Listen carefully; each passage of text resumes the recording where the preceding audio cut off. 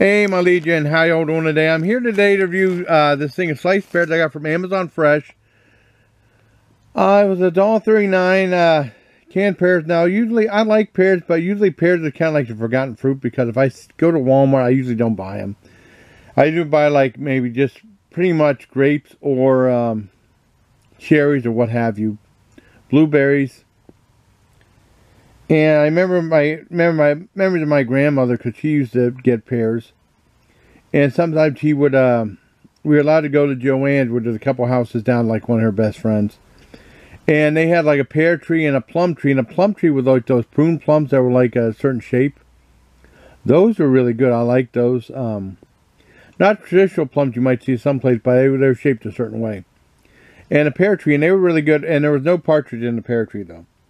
And they were really good. I liked them, though. But I usually like pears, I think, are like a forgotten fruit. People don't get them.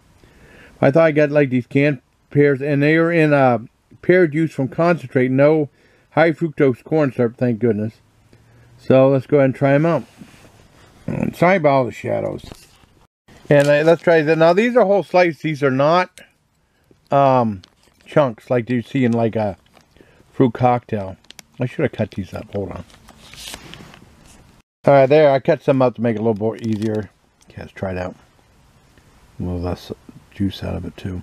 It's like water and a pear juice concentrate. Very good. Pretty crisp. I mean, not like a fresh pear, but for canned pears, it's pretty good.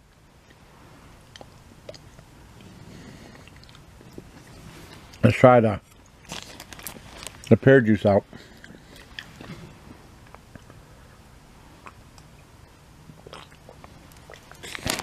That's pretty good. I mean, overall, the pears are pretty good. I'd probably give the pears like a 7 out of 10. The pear juice like 8. So I give this like a 7.5 out of 10 for the Amazon Fresh sliced pears. And I hope you liked the video. Bye till next time. Please take care, my Legion.